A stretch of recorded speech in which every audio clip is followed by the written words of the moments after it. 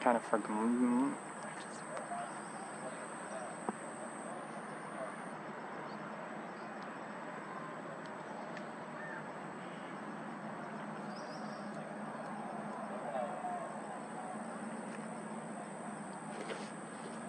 Okay, so the rabbit on the right is eating the apple, and the rabbit on the left is eating some grass. I think. Oh, hey, you want a fish? Hey, come over here. Come over here. Come over here. Hey. Oh, yes.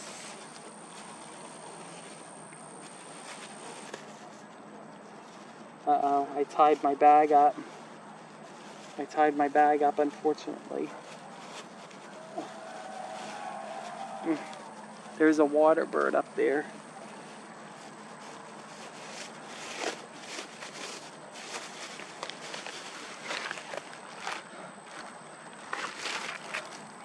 Want this fish?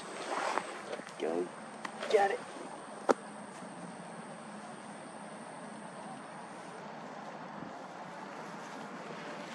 Alright, I just threw a fish behind me. I don't know if that bird's gonna get it or not, but it's behind me. 90 degrees. Man, I can't win. Alright, well, at least that rabbit is there. There's another water bird. Is that bird on the tree even a water bird? Alright, so let me flip my camera up towards the trees here. Okay, I'm talking about those trees, okay? And if I can just...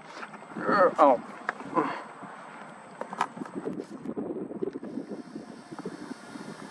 It's this bird I'm talking about right here. Oh, hang on. I just need to tilt this down a little bit. I can only film one thing at a time. I can't film two things at once. Well, technically I can, but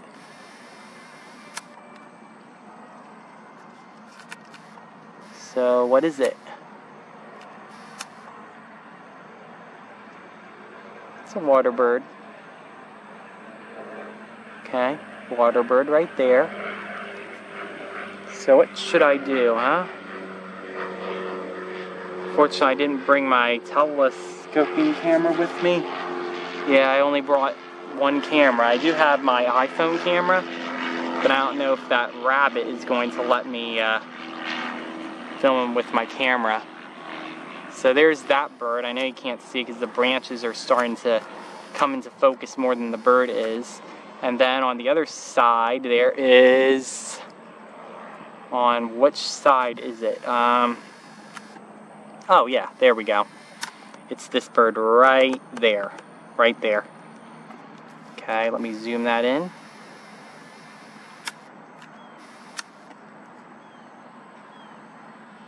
Yeah, they won't go for the fish.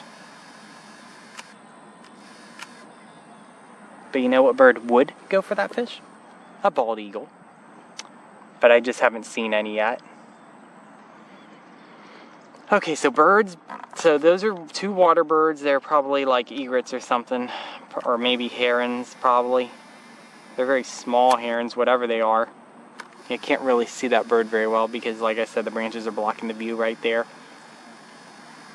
And then I put the fish right over there, and it's all the way over there.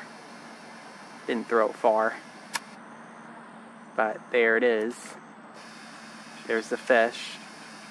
Okay, so fish right there. All right. And then, if you turn... Oh, gotta tilt this down. Over here is the... Gotta... You see how this is a problem? And then the bunny rabbits. Oh,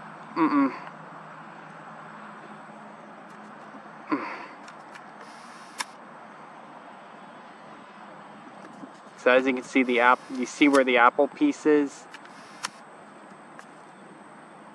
See where the bunny rabbit is? right there. So bunny rabbit, another bunny rabbit is there. Okay, I'm just gonna zoom out so you can see. Okay, there's 4 of them. So 2 parents, 2 juveniles. And then, let's not forget about the 2 birds there. We have this guy, which was actually preening or opening up his feathers, stretching out his wings a little bit. And then there was the other one up there. This guy right here. Oh yeah, this one's preening the feathers. Very, very nice.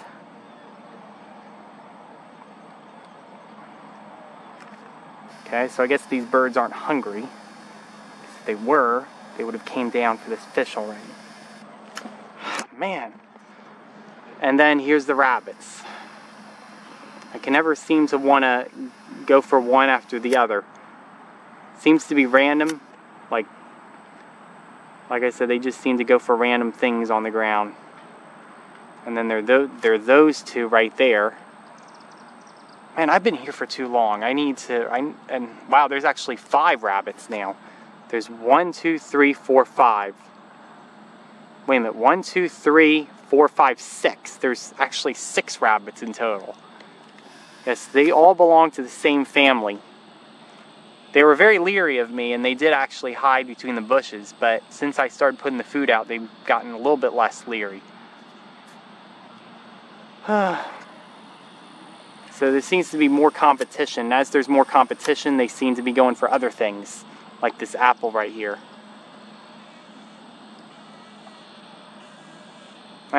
See, they just get so bored so fast. You gonna eat the fish? There's a fish on the ground over there. Are you gonna eat it? I'm talking to the herons that are up on this tree branch right here.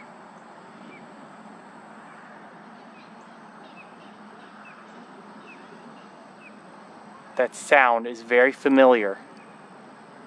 That's an osprey sound.